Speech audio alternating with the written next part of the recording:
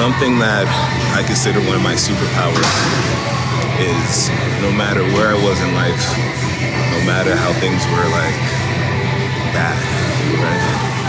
I always had it in my head that you're gonna be the fucking guy soon, one of these days, eventually. And I hate to curse, and I'm working on it, but I have that big of a conviction. Even now, where I'm at, things are better, but it's not where I want to be. I don't have 3 Ferraris, I don't have 3 Lambos, I don't have multiple properties paid for. So I still have to say to myself, I'm gonna get there, I'm gonna be the guy. And use that and take that and constantly, it's plaguing my mind to level up. Because I don't believe in balance, guys, I'm sorry. You know, I don't believe in this balance, and you know, you gotta have time for play, and I don't believe in any of that. When your goals are so huge and you are working on yourself and you're working to strive to get to greater things, balance goes out the window.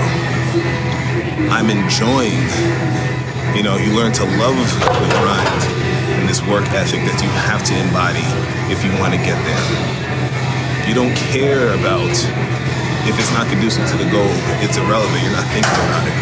Because you just want to prove yourself right, and maybe you want to prove some other people wrong, you know, whatever it may be. But the thing is, you never settled. You don't believe in average, right? It's not a part, you're not saying, okay, I've made it this far, I can take the foot off the gas. You never take the foot off the gas. Because you know, we all know there's something in us that we can constantly work towards, we can be better at. What is your weakness? We make it our strength. And constantly work towards it. That's what I do every day. What is my weakness?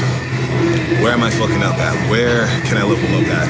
Where am I not as disciplined, and work on it? And it's all discipline. With allowing it to spill over.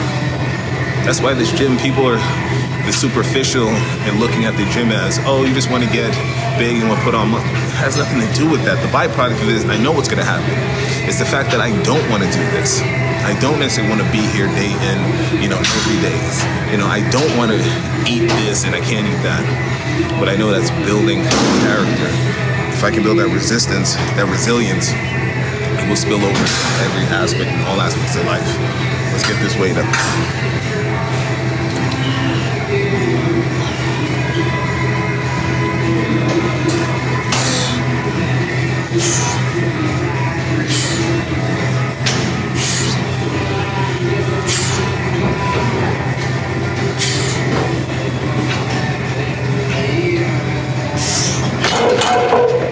Let's go, guys. Let's get it. Let's level it up. Guys, it's not just the physical that we need to conquer. We need to start conquering in all aspects. Mental, physical, spiritual, financial. Okay? And all of this boils down to discipline and telling yourself every day, you're the guy. You're the person that can do it. You gotta tell yourself that, yo, you're the top rank. It doesn't matter where you are currently.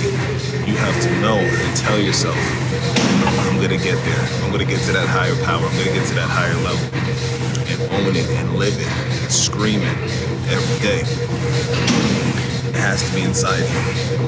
It can't just be words and then you go back to feeling fucking sorry for yourself. You have to say to yourself, I'm gonna be the guy. I am the guy. The arrogance should already be through the window, right? And when I say arrogance, in the sense that you don't want to settle, right? It bothers you where you currently are. You want to get to somewhere better, right?